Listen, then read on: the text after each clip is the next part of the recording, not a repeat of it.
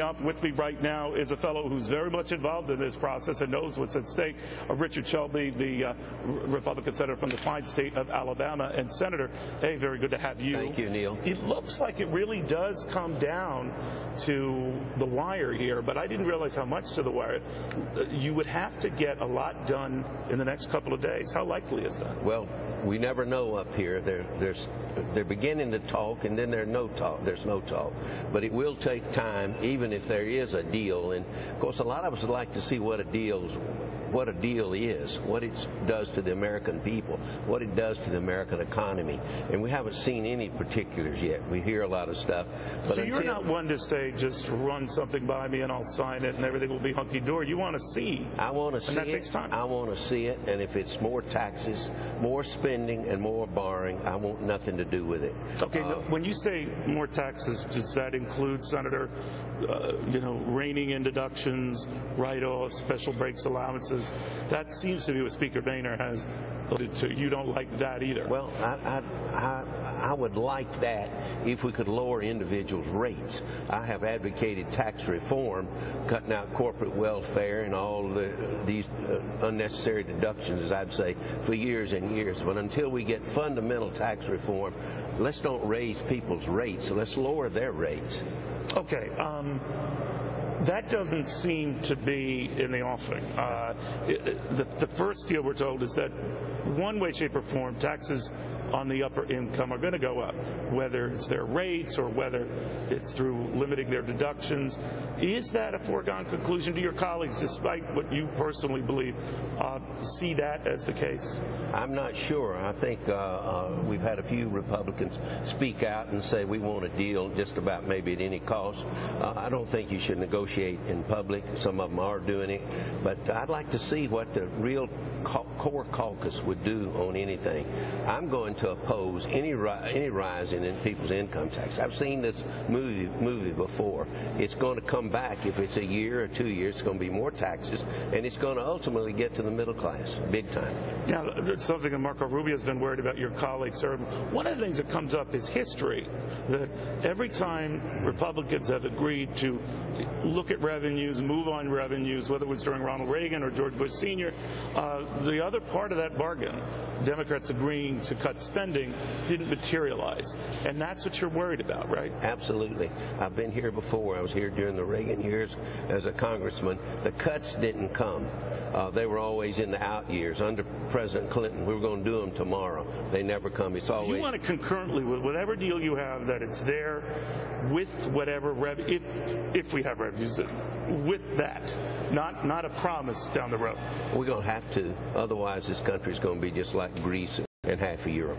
All right. Some fear this country will be like Greece if you guys don't have a deal by the end of the year. Well, do you agree with that? No, I don't agree with that. But I think that we will work something. But I think to negotiate it takes two sides. The president's got to get involved. All right. The language you're right, sir, did change a little bit today. When I always notice when they're not attacking each other out in the open before microphones in the press, then progress must be being made. That's what led to these rumors of a potentially imminent deal yesterday. Now they're back to sniping.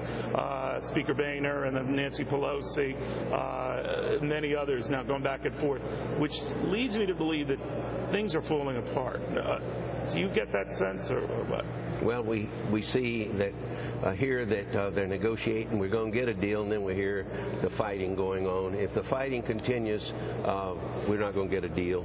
I don't want a deal if it's just the same old deal. That's not good for America. Do you think, and do you worry, as a guy who's been around the neck of the woods a few years for Republicans, that they're losing their verve here, that they're running after the election with their tail between their legs, and they're giving in on everything? Some of your more conservative members, Senator, have said, we lost an election, but we didn't lose everything we stand for.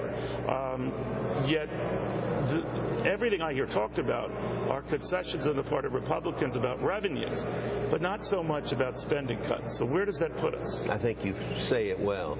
If we lose our core principles, that is, try to rein in spending, try to be the job creators, we're going to lose our way as Republicans. All right, so if you don't see even the makings of a deal, we're trying to give a sense of the structure right now, Senator, that you have to have the broad blueprint might be a strong word, but the outline of a deal within a couple of days, because anything later than that, it gets to be logistically impossible to get done by the end of the year. I think you're right on. It's going to take, if there is an agreement of some kind, it's going to take days to work it through, the details of it. But I don't believe we have a deal yet. The rap, Senator, is that Republicans get the blame if we fall off this cliff. Do you agree with that? I'm not sure. I think if we fall off the cliff, and that's a term I think Chairman Bernanke made up, if we don't get a deal, taxes go up, we could go into recession. The President's the President of the United States. He could pay for it, too. All right, so under his watch, whether it was his doing or not, you have a recession.